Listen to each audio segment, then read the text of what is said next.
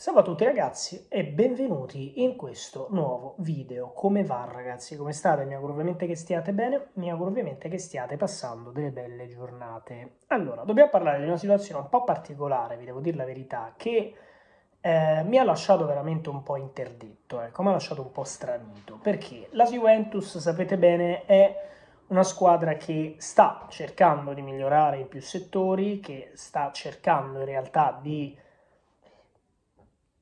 se vogliamo, ampliare, ecco, le possibilità che possa esserci una nuova squadra vincente, però per fare tutto ciò c'è bisogno di tempo, c'è bisogno di spazio, c'è bisogno anche di acquisti oculati. Quindi questa situazione mi lascia un po' interdetto, perché questo giocatore di cui vado effettivamente a parlare oggi è un giocatore che la Juventus inizialmente non aveva neanche in lista, cioè era un giocatore che la Juve aveva detto, sai, non ci interessano, e invece ora c'è una sorta di mutazione a livello di opinione all'interno della dirigenza della Juventus, forse vedendo anche le prestazioni che questo ragazzo quest'anno sta facendo, perché alla fine sta facendo buone prestazioni sia con la squadra di club, sia, voglio dire, in ambito internazionale. E sto parlando di Diogo Dalot, che è questo terzino destro portoghese di 24 anni, che tra l'altro è stato anche, ragazzi, un giocatore del Milan, se non sbaglio, in prestito, perché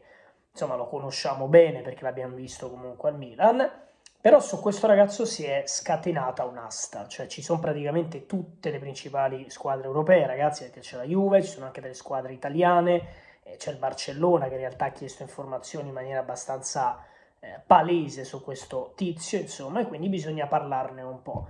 Vi dico già che sarà un video particolare, perché andremo a sottolineare delle cose anche in relazione al reparto. Prima ovviamente di iniziare, come al solito io volevo invitarvi ad iscrivervi sempre, ovviamente volevo invitarvi ad iscrivervi al canale, ovviamente raga, io ve lo dico sempre, questa è una cosa importantissima, iscrivetevi al canale, attivate la campanellina delle notifiche e mettete like al video. Sono tre cose semplicissime, se lo fate grazie, a proposito, è molto importante per tutto ciò, insomma, per tutta la situazione che conoscete. Oltre alla cosa in questione, vi voglio poi ricordare che all'interno della descrizione trovate ovviamente che cosa? All'interno della descrizione tu trovi ovviamente One Football, che è l'app numero 1 dedicata al calcio e che ovviamente, ragazzi, è gratis. E poi trovate anche i miei social, quindi se vi va, insomma, venitemi a seguire sui social. Vi ricordo un'altra volta, ragazzi, sempre e comunque quella cosa lì, quindi sempre e comunque quella cosa lì. Allora, facciamo, dopo aver detto, ripeto, quella cosa lì relativa a quello che abbiamo detto, facciamo invece un discorso relativo ad Dalot. Allora, noi abbiamo un parco terzini, e sto parlando sia di terzini destri che di terzini sinistri, che secondo me è uscita direttamente da un film dell'orrore, perché è veramente paradossale il fatto che una squadra come la Juve, importante come la Juve, forte come la Juve, una squadra blasonata come la Juve, si ritrovi a giocare all'interno di 3 competizioni con a destra l'unico che c'è rimasto decente, che è praticamente Danilo, che è l'unico che tira avanti un po' in maniera decente. Poi c'è Quadrato, che quest'anno è in un calo pazzesco, ci sarebbe De Sciglio che insomma è De Sciglio e quindi sicuramente non dà quello che può dare. E poi a sinistra noi abbiamo Alexandro, che è un incubo ad occhi aperti, perché insomma certamente non si può definire un soggetto che oggi può essere titolare alla Juve. Quindi abbiamo questi 4 terzini, di cui 3 che originariamente giocano a destra, uno solo a sinistra, e squadra che ti fa capire come sia stata da questo punto di vista costruita anche un po' male dal punto di vista delle fasce, perché comunque non abbiamo un terzino sinistro di riserva, ne abbiamo 3 a destra che possono giocare adattati, però non è comunque abbastanza. Quindi stiamo cercando di portare all'interno della nostra squadra dei nuovi terzini, e in particolar modo si sta parlando del terzino destro in questo caso, quindi si sta parlando di Dalot. Quando parlo di Dalot io faccio fatica, vi devo dire la verità, perché questo giocatore tanti anni fa, quando aveva tipo 19 anni, 20 anni, quindi stiamo parlando di 3-4 stagioni fa, veniva un po' rifiutato dalle principali squadre europee. veniva rifiutato perché Dalò aveva un piccolo problema che era relativo al suo modo di intendere questo tipo di sport. Cioè lui era tecnicamente bravo, ma aveva una grande, diciamo, situazione di incertezza quando doveva scegliere palla al piede cosa fare. Cioè cosa vuol dire? Tu vedevi questo giocatore che prendeva palla, andava di fronte, saltava l'uomo, cercava di fare un sacco di cose, poi però sbagliava nei cross, sbagliava i tiri, sbagliava i passaggi, cioè le scelte che lui faceva, ripeto, le scelte che lui faceva, tutte le scelte che lui compiva all'interno del campo, voglio dire, erano scelte tremendamente sbagliate, cioè facevano praticamente fallire ogni tipo di manovra. Tu imbastivi una manovra, davi palla a Dalò, te metti tranquillo e te la spediva fuori.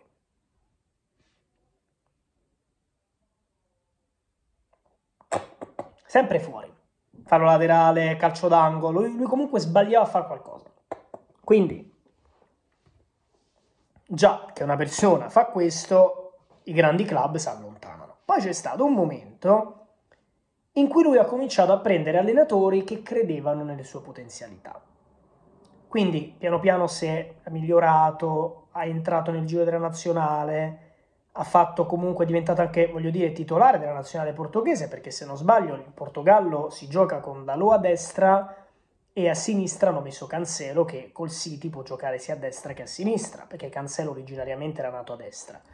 Però questo ragazzo ha preso fiducia,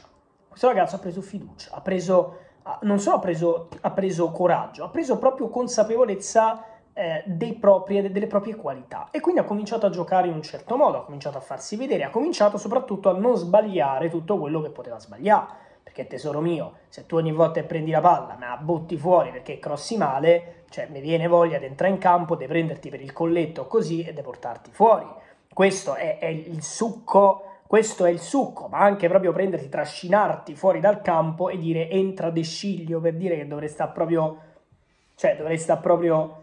disperato per dire questa cosa qua, per fare questa cosa qua. Però fatto sta che questo ragazzo adesso è praticamente nel mirino di tanti top club. Che tipo di giocatore è Dalò? Dalò è un giocatore molto rapido, molto veloce, molto, oserei dire, diciamo di corsa. Quindi è un giocatore che fa della corsa pura la propria arma migliore.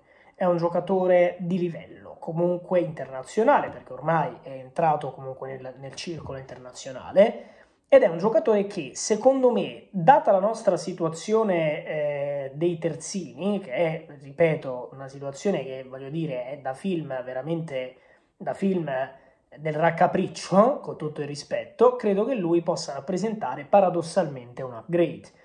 Nonostante stiamo parlando di un giocatore che non è neanche lontanamente vicino ad essere un top player, però è un giocatore che ti fa fare quel piccolo passo in avanti rispetto ad altre cose. Ad esempio, se tu Danilo lo vuoi utilizzare come, ad esempio, in un altro ruolo, che può essere anche il terzino sinistro, perché Danilo può fare anche il terzino, quindi sposteresti Danilo a sinistra, a destra metteresti Dalò, eccetera, eccetera, potresti prendere Dalò, che è uno dei tanti nomi che a destra si stanno facendo.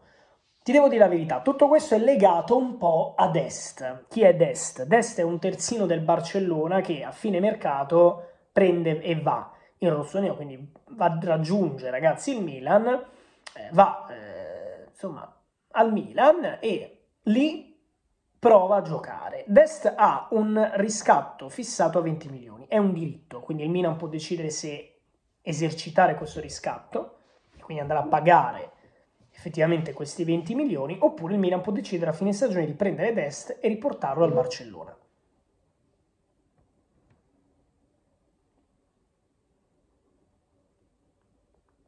Se il Milan riscatta Dest, il Milan già che esce fuori dalla corsa per Dalò, già siamo avvantaggiati. Ma vi spiego il perché siamo avvantaggiati. Lui ama l'Italia e voleva restare al Milan.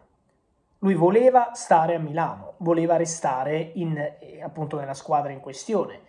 Poi, problematiche dovute al riscatto, alla chiamata, insomma, che ha avuto dallo United, hanno complicato un po' la situazione.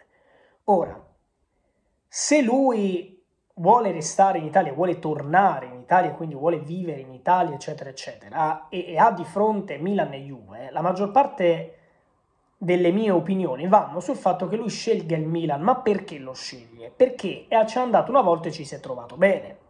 Quindi il mio timore è che lui tra Milan e Juve scelga il Milan perché, uno, il Milan è in una condizione migliore della nostra attualmente, due, c'è già stato, cioè lui c'è già stato, quindi dice guarda io ci sono già stato, mi sono trovato bene, vado al Milan, continuo al Milan, perché tanto se Dalot va al Milan diventa titolare, perché non giocheranno con Calabria, ma giocheranno con Dalot.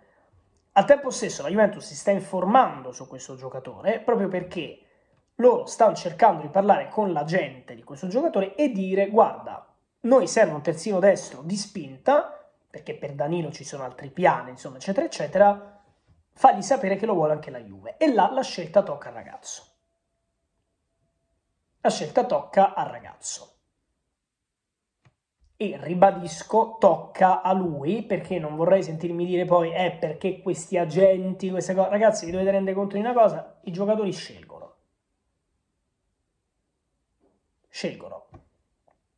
Scelgono di restare, scelgono di andare via, scelgono di rinnovare, scelgono. Non bisogna trattare i giocatori come se fossero delle pedine che si fanno muovere a loro piacimento. L'ultima parola all'interno della trattativa, sapete, questa è. Io mi auguro una cosa a livello tattico di questa squadra, a prescindere da cosa faremo, da chi sarà, insomma, il terzino, da chi non sarà. Io mi auguro che la Juventus cominci a prendere giocatori un po' più, diciamo, basati sul gioco e non sull'economia. Cioè, cominciare a fare un mercato basato non solo sulle esigenze economiche, basato anche su quelle tecniche.